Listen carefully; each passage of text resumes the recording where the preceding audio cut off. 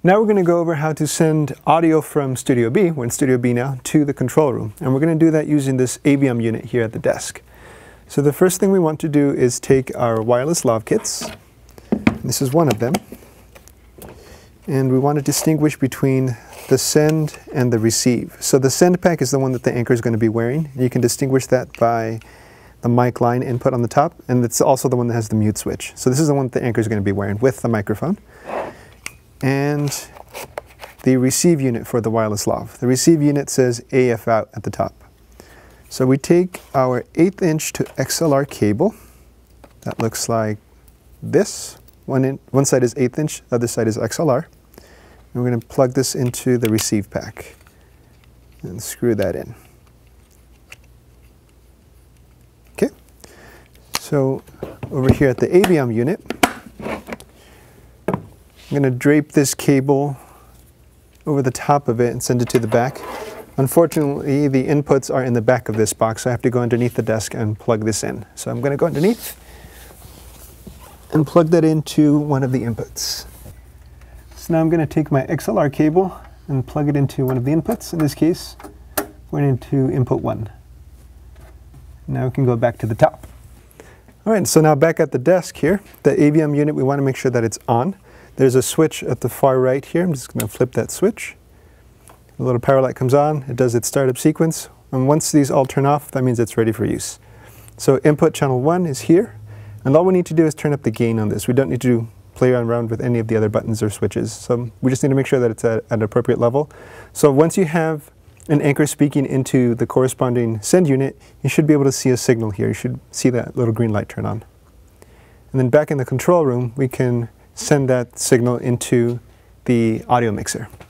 So back in the control room, we have the corresponding receive unit for the ABM. It says output here. And if we're getting a signal from Studio B, we should see this signal light turn on for whatever channel we're plugging into in Studio B.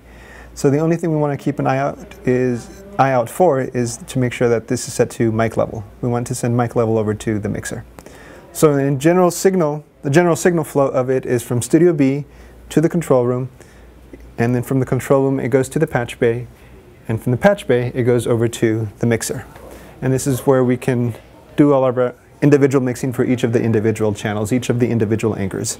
And then this audio gets sent over to the recorder, so it all gets recorded at once. So the last thing we want to do is when the show is completely over, when we're all done, we want to make sure to turn off the input module in Studio B at the desk so that these units aren't on constantly. In order to make sure that we're getting a signal from the anchor's wireless transmitter to the receiver, we need to make sure that the receivers, or the receiver and transmitter, are both set to the same frequency. So first we want to make sure that they're both in the same frequency range, because sometimes they get mixed up. So this one's frequency range A, this one is also frequency range A. So they are both compatible. And next thing we want to do is make sure that the send unit, the transmitter, is off, the one that the anchor is going to be wearing. Let's turn that off. And over at the receiver, we go down to the menu and go to Easy Setup.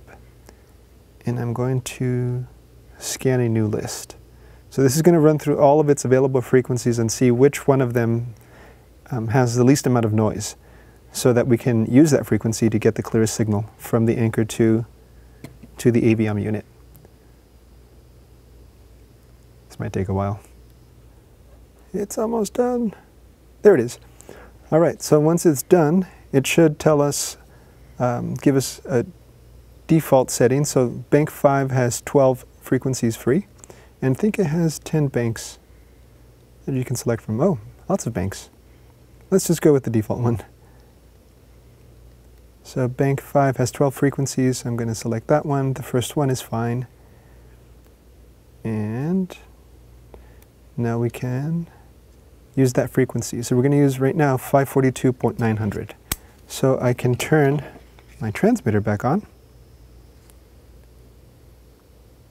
And then in the menu, I'm going to go down to Tune.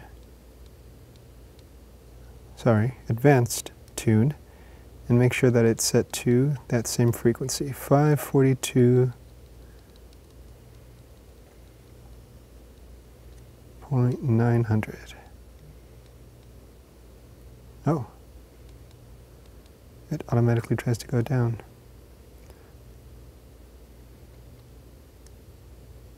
Okay, 542.900.